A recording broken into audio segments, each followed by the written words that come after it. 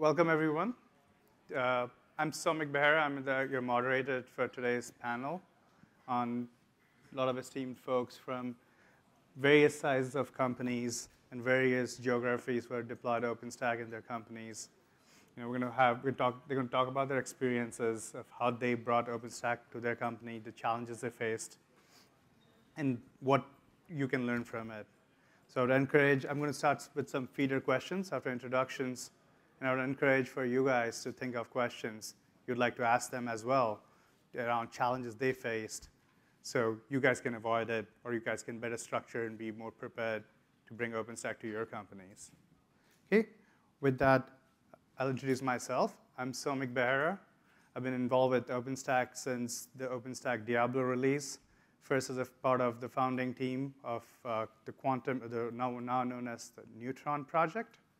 And then I have been involved with customer deployments and as well as other various OpenStack outreach activities. And with that, I would let our panelists introduce themselves. Just going to go ahead. Hey everyone, my name is Yuri Brodsky. I'm from PayPal Cloud Engineering Team. Jesse Martin from eBay, sister company of PayPal.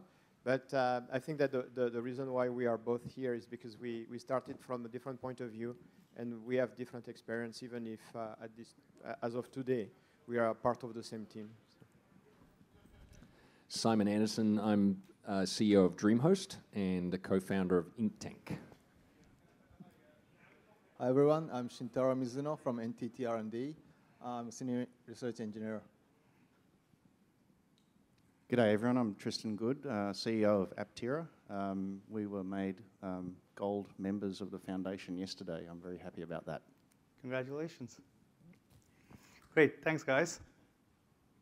So the first question to the panel would be, why OpenStack? Why did you choose OpenStack? I don't know, whoever wants to take it. Okay, so two reasons really. One of them was we were looking for alternatives.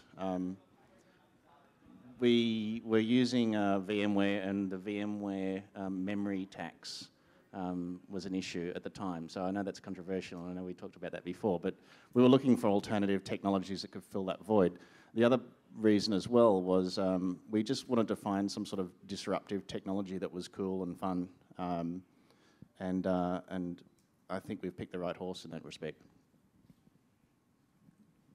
So for us, we selected OpenStack because before OpenStack, we were doing our in-house development to do the similar things. But this in-house software got so complicated and big, and we had costed so much to maintain that. So we were looking for the open source solution, which was flexible and extensible, and so that OpenStack was a good solution for us.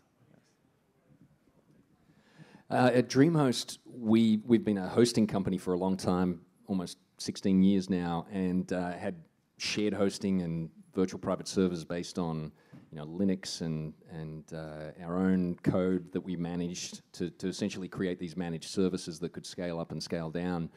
And a little over 2 years ago, two and a half years ago, when OpenStack was in its early days, we basically started to look at various cloud platforms that were open source because that's generally been our approach to developing infrastructure.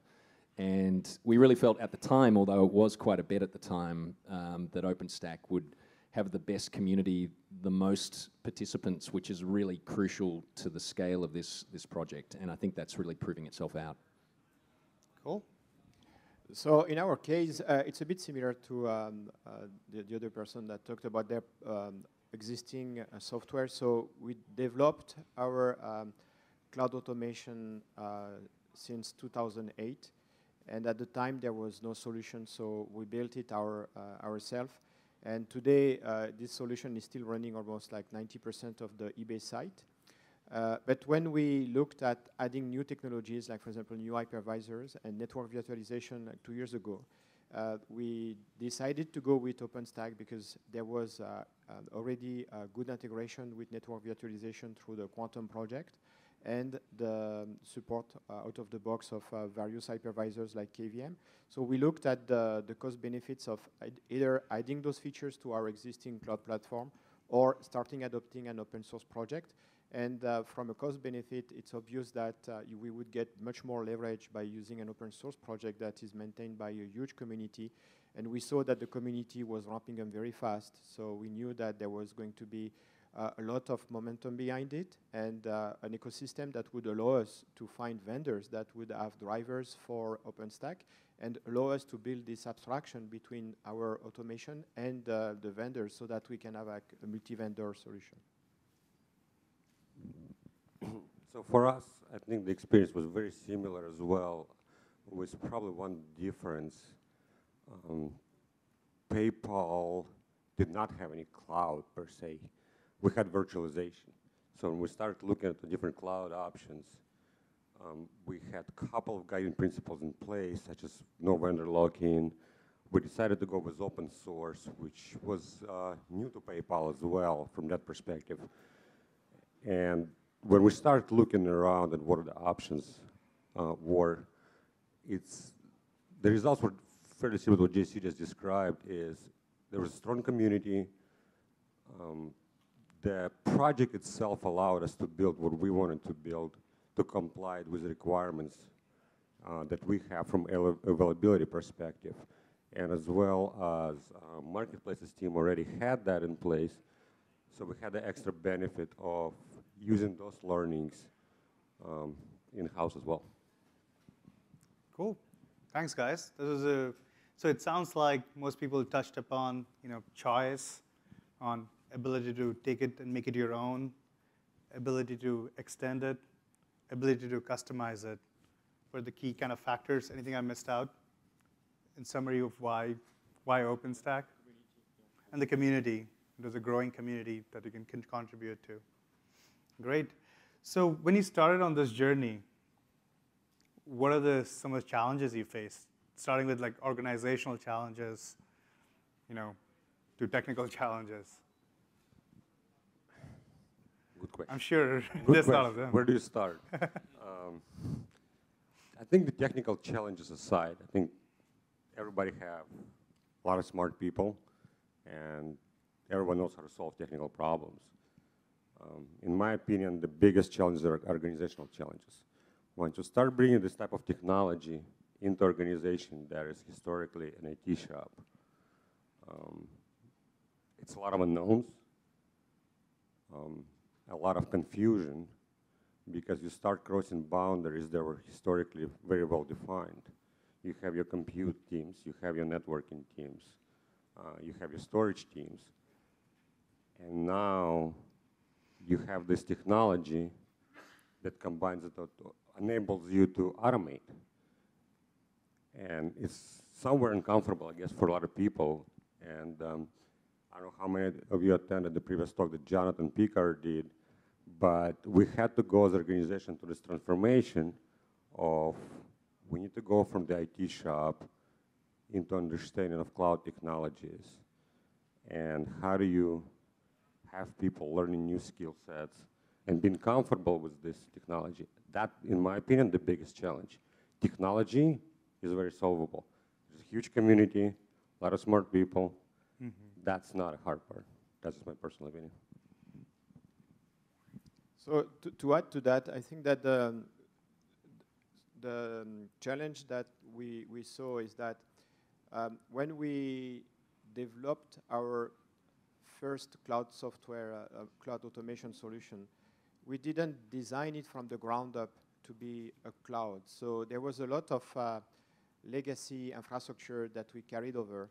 And when we embarked on the OpenStack journey, we made the decision to really be like an internal open cloud or public cloud for our developers and business units. So we try to design it from the ground up to be like a cloud provider cloud, really a serious one, not just a VM manager. And when we looked at that, we had to redesign everything from network to storage. And we looked at which team would support it, because we started, we were only 2 developers bringing up this new OpenStack infrastructure with network virtualization. And at some point, we wanted to scale out, so we tried to find how we build the teams around this solution. And it was clear that the traditional model is not working anymore because there's less separation between like the storage team, the networking team, and the compute team. And everybody has to be kind of proficient in all those domains in order to bring up a cloud. So we are still struggling to find the right balance between separation of concern, expertise in domains, but also having people that are full stack developers or operators that are able to understand everything from storage all the way to the automation stack.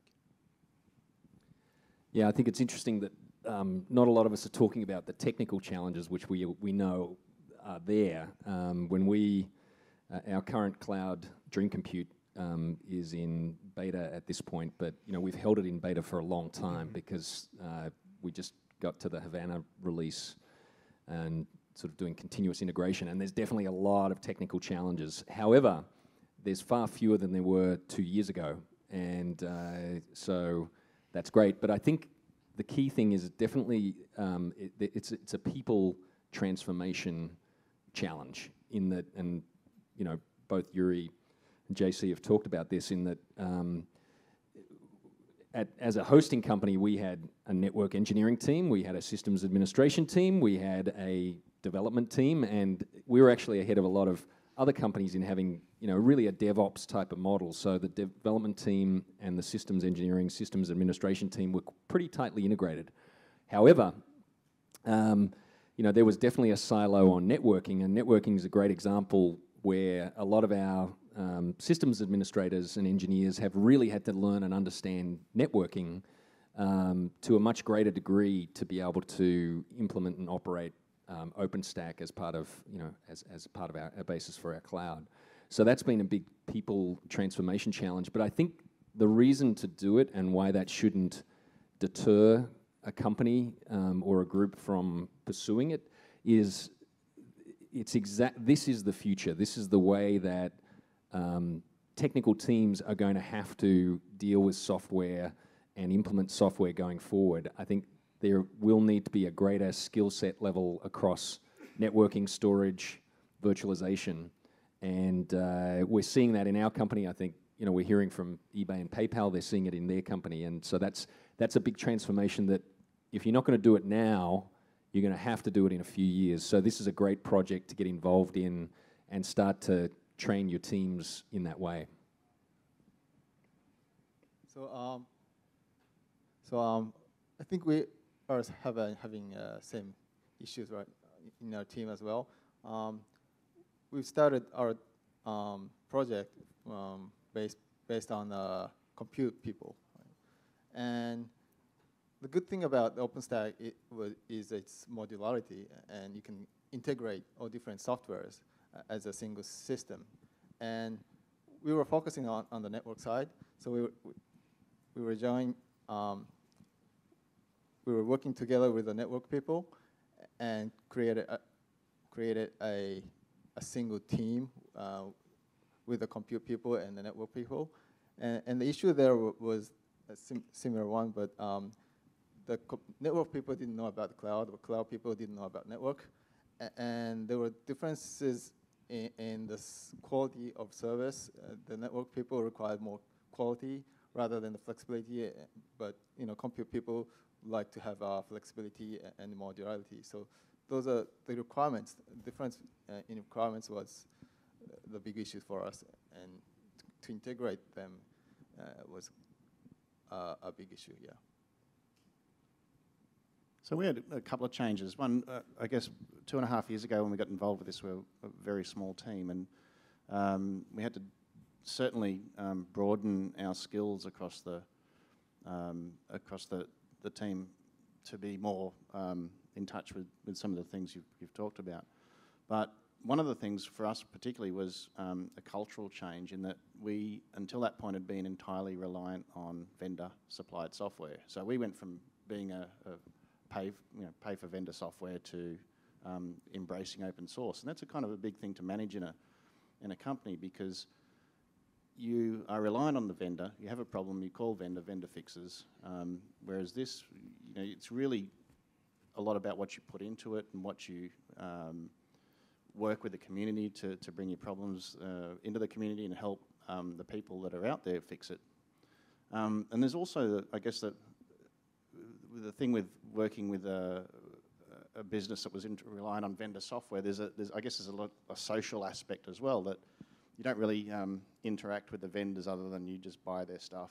And one of the cool things for us is becoming involved with OpenStack and open source in general is coming to events like this and holding events and getting involved with the community and drinking beers with people and getting to know their business and they get to know your business and making great contacts. So there's a whole social aspect of open source that I think gets forgotten about a lot that's really, I find really great.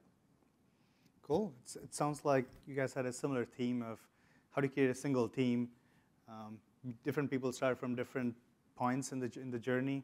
Some people had established teams. Some people had cloud established within the compute team, while there's some people who had smaller teams who learned other skills. But it sounds, the key takeaway is that you need people who are like full stack DevOps, kind of people who can build the whole thing or understand. That's great. So before I proceed to more prepared questions I want to see anybody in the audience have any, it's a good topic, but how they're structured. Any questions on that we would like to ask any of the panelists? Here.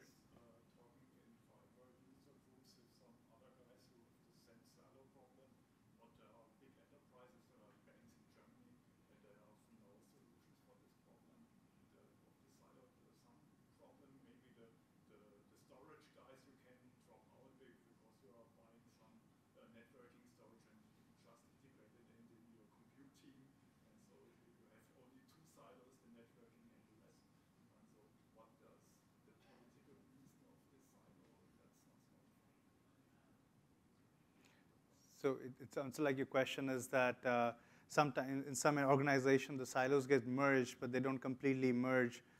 You still remain with at least 2 teams, or it just gets reduced.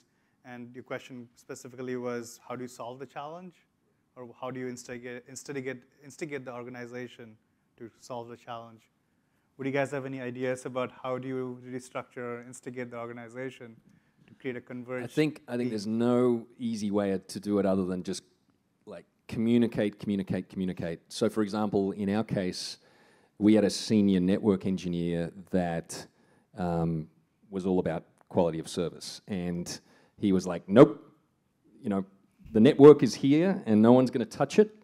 I'm not going to give anyone access to it. I'm going to configure it the way I want to configure it, and so on. And so, but what we did is we explained, you almost have to go back to basics and bring those people along to OpenStack meetups, bring those people along to cloud events where they can actually talk to peers who've started to cross, and understand the difference of cloud. That, I can have a rack go down in my cloud because of a network issue, and it's fine, because it's distributed. So there's aspects like that a lot of it's just about, I think, community, communication, and patiently stepping them through. And some people will make it and some people won't. And we actually, ourselves, candidly, we've had, probably 4 people who didn't make it. They just didn't make it. They couldn't make that leap, and they went off to an enterprise that was not doing cloud, and that was fine. So. Yeah, I think that in our case, there's an additional thing that you have to take into account is that with the technologies that are coming up, the lines between each of those domains are blurring. So if you look at network virtualization, you have logical routers, you have logical switches, gateways that are in compute. When you look at storage, you have distributed storage like Ceph that are implemented on servers with large disks, right, or many disks. So when you have a problem, how do you solve that problem? Like when you have an issue, you have to have someone that either has all those 3 skills, or you have to bring the 3 teams together and ask them to figure out where the problem is. And that's what is happening in our case, which is at the beginning, it was kind of, I'm going to keep you at arm's distance. So for example, networking team told us, oh, if it's virtual networks, I'm not going to support it. I'm going to help you, but that's it. You manage it. If it's storage, the same thing. If it's distributed storage, it's not like large SAN. I'm not going to manage it. So at the end of the day, we had interesting project. So they started to be interested in those projects. People were asking, for example, the networking team, hey, how is network virtualization going? And those guys were like, I don't know, because I told those guys I'm not going to be involved, right? So now they started to want to be involved because everybody was asking them, hey, you're doing great thing in networking at eBay. How is it going?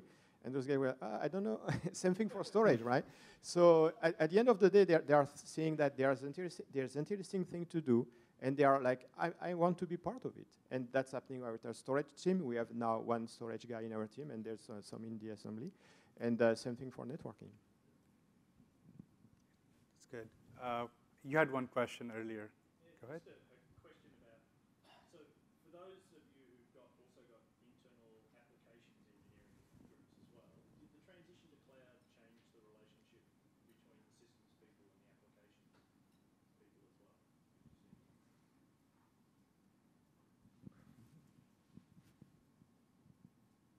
Did it change the relationship? I think it did, because in our case, with the introduction of cloud, we finally got introduced to DevOps, which didn't exist before, right? And with that, the capability that got provided by cloud and now are available to the end user, which is actually a developer, right? You're exposing developers to much more than they used to be before, right? If we look back a year, in our case, it was very standard sort of procedure. The code is done. Here you go. You figure out how you're going to get it there.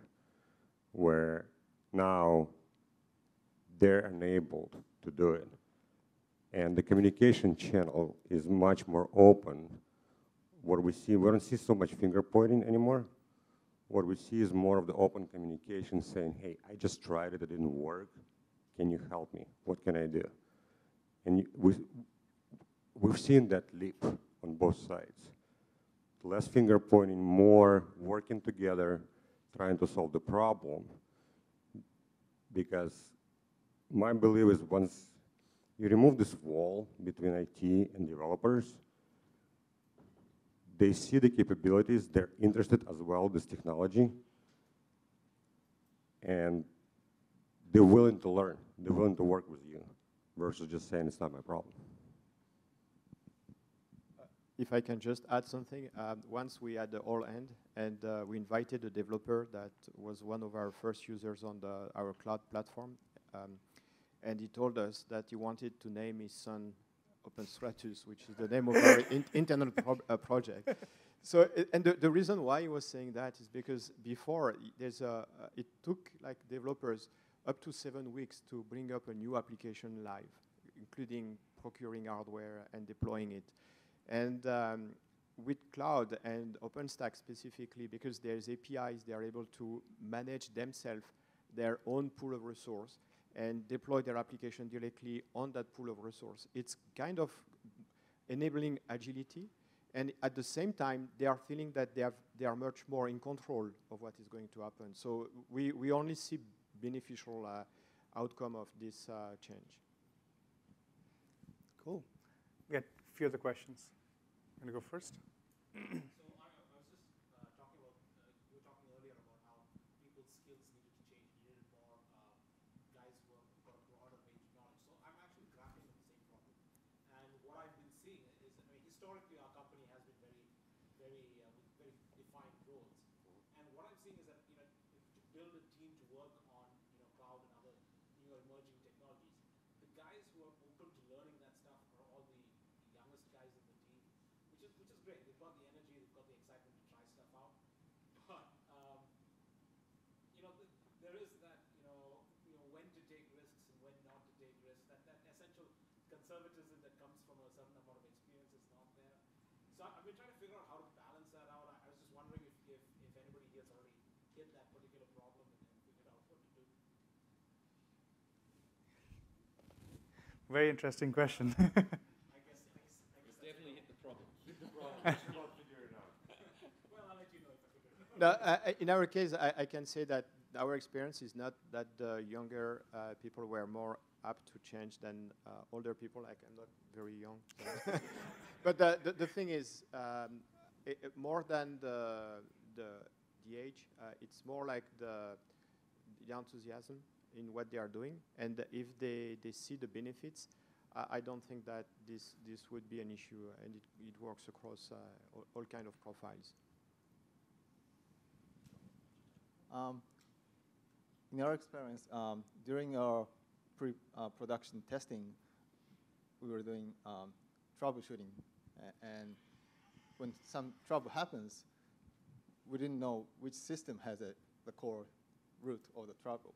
So we created a troubleshooting team from each few members from each group, younger people, to create a troubleshooting team to look the broader the project so that they can discuss internally between different teams and to have a broader knowledge of other systems by younger people, so that this troubleshooting team could isolate issues for each teams. So and those people could lead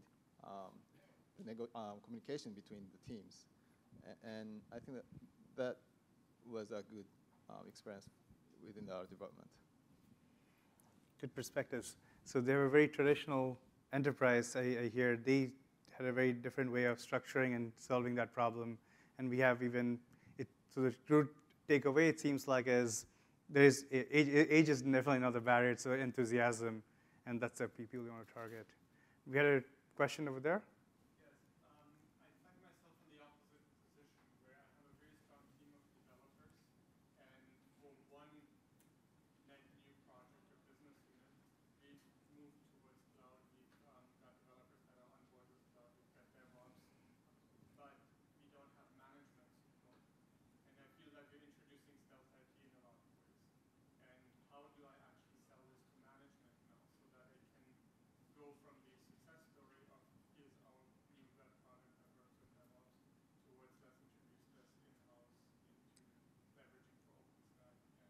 I see. So your challenge, it sounds like, is you have successfully POC'd OpenStack, got it up and running. How do you now sell it internally within your organization to get the management buy-in before you can go roll it out to production? What you do is you do a meeting with management where you ask for requirements. You sort of like business requirements, of course, and then you sort of be ahead of the game and plan it out where 3 days later you have a prototype up and running on the cloud. And you show it to them and they go, oh, is this running on some, demo server? And you go, no, there it is. To me, that's the way to really sort of shock and awe management into understanding it and getting it. Gets back to what JC was talking about, the fact that like right now, we have a lot of our tech support team, self-provisioning cloud resources for their own stuff that they're working on, at night. And it's just the fact that they can do it. They don't need to call anyone. They don't need to email anyone. They don't need to ask permission. They just do it. So that sort of agility, I think management gets that. That's really, to me, the secret to unlocking that. Yeah, I just want to second that, actually. For us, when we started, it was very similar, right? We built the initial deployment of cloud, and now how do you sell it? How do you actually make it production? And for us, it was very similar. We did exactly this, right? We came to our executives and we said, look, here's the application. Let us show how it gets done, right? Couple of clicks, it's live, it's running. We didn't talk to anybody in the network. We didn't talk about to anybody we found no tickets, right? No change management it went, right? And I think that's the big selling point, right? The business understands that, in my opinion, because at the end of the day, it's all about business, how fast you get your products out. When you show this agility, that's how you sell. Any other perspectives? No? Good. I had one more question over there.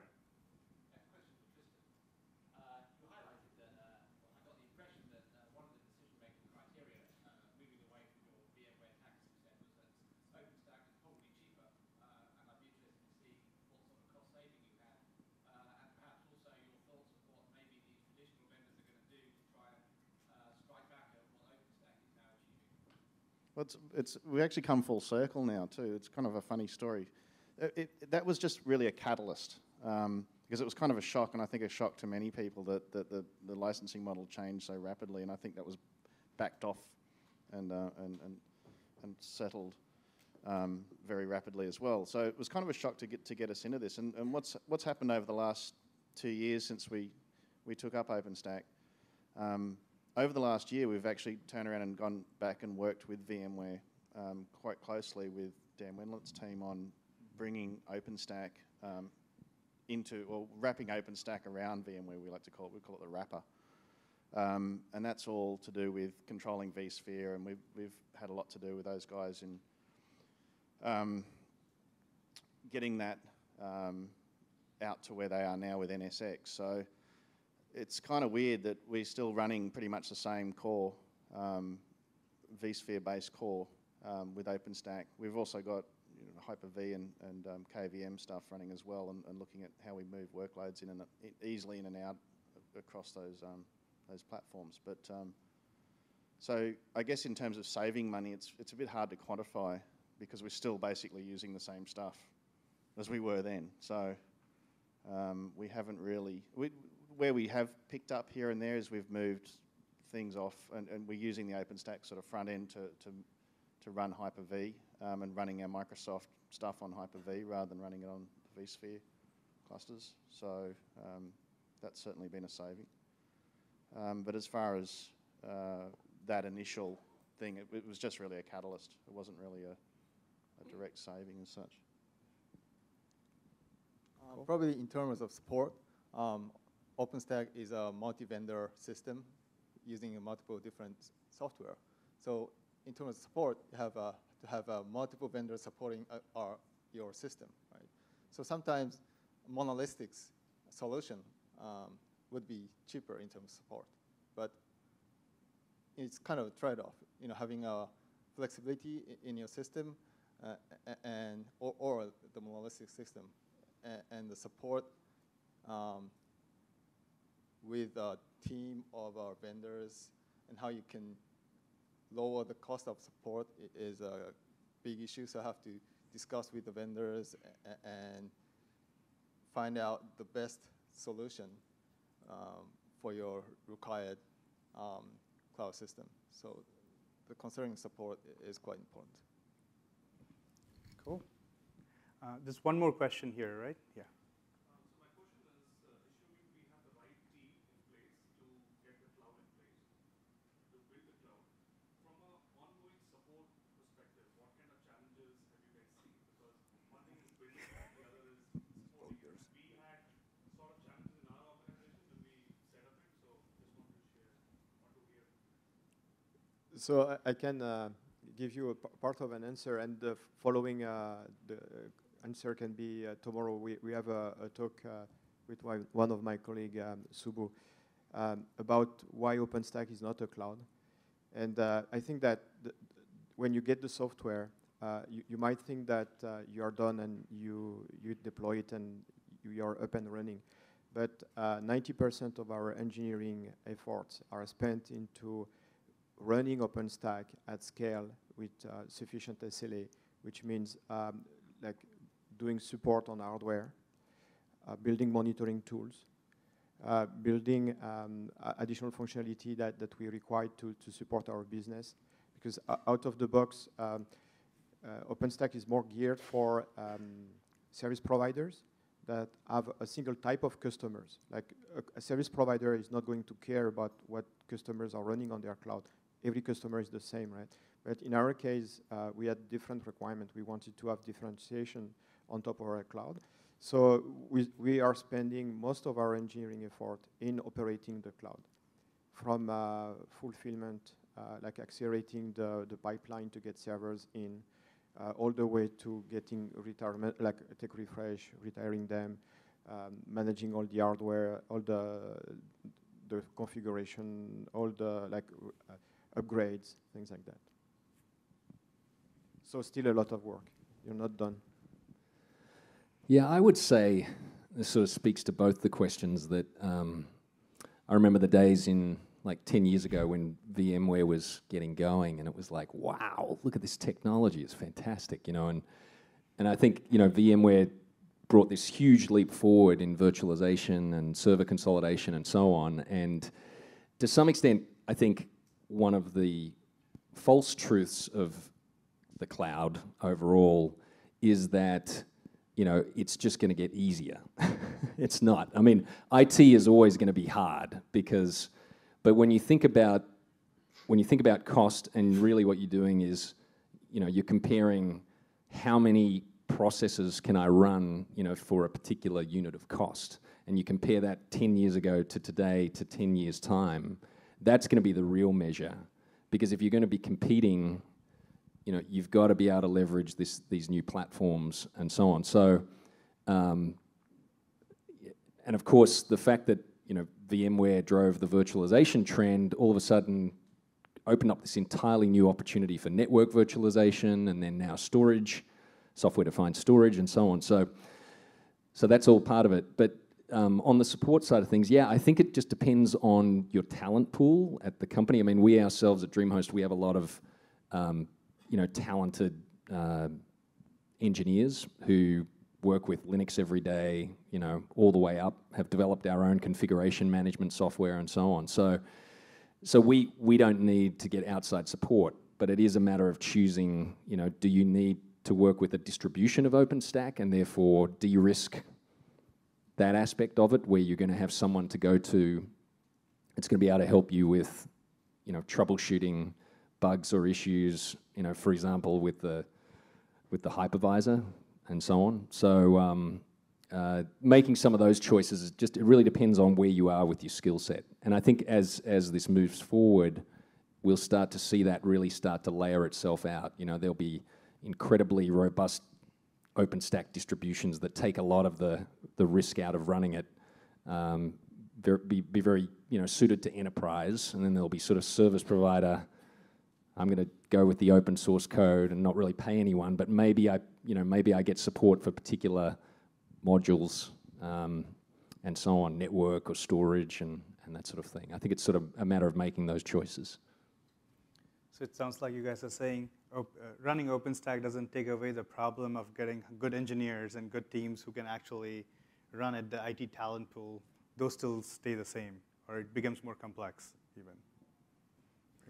I don't know if it's more complex. It's a different scale. I think that you have, the multiplier is higher, right? So for every effort that you spend in the cloud, you have higher return. However, that initial tax is still going to be there. I'm sure you can hire someone to run the cloud for you, but at the end of the day, there's still hardware to manage. There's still data centers to provision, to lease, manage. Like all that aspects is not going away unless you go with a public cloud, right? Great. I think we're coming close to the end of the session. Before I close it, I want to make sure everybody gets a chance to give, you know, any kind of the top 3 things you wish you knew when you started on your journey, like you would do differently. Or, yeah, let's get started there.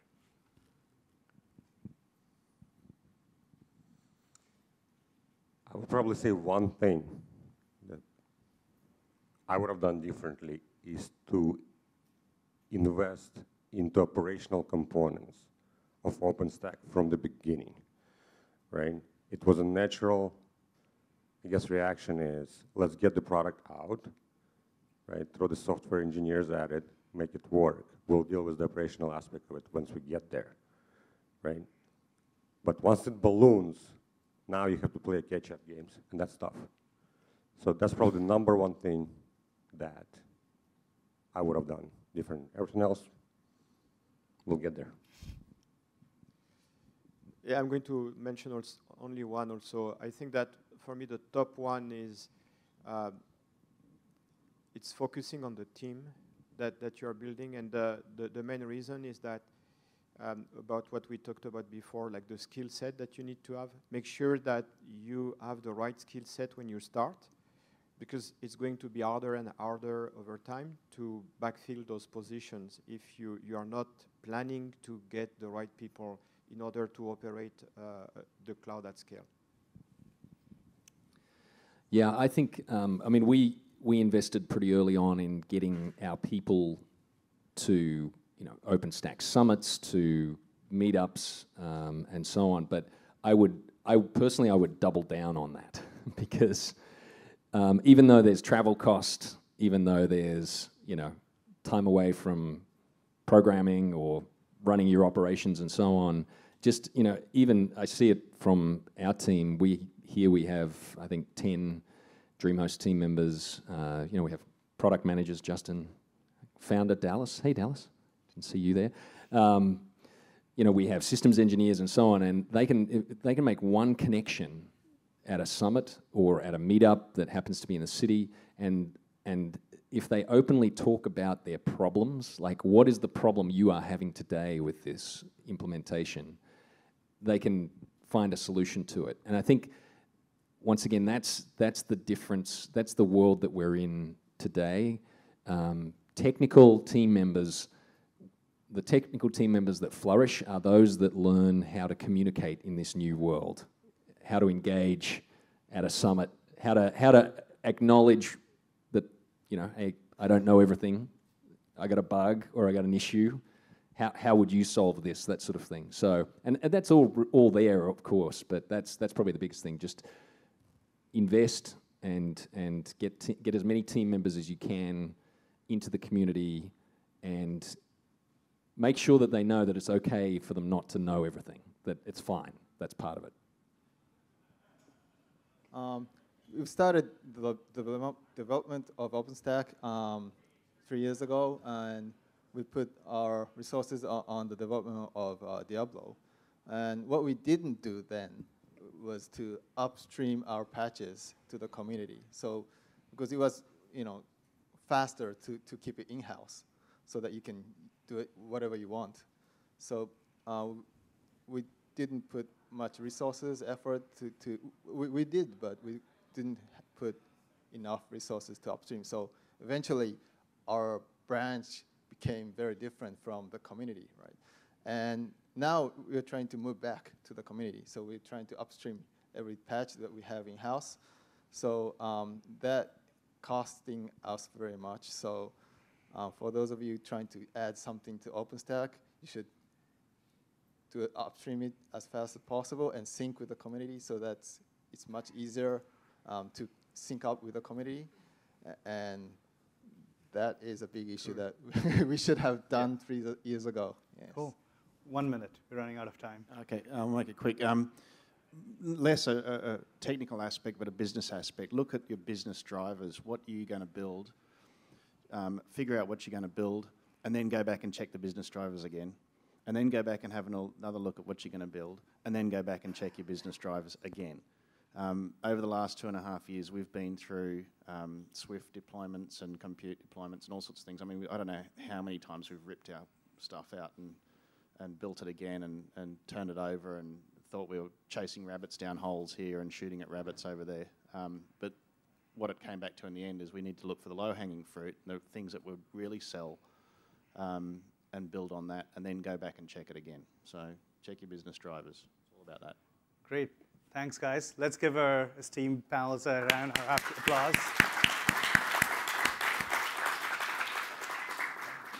Thanks for coming.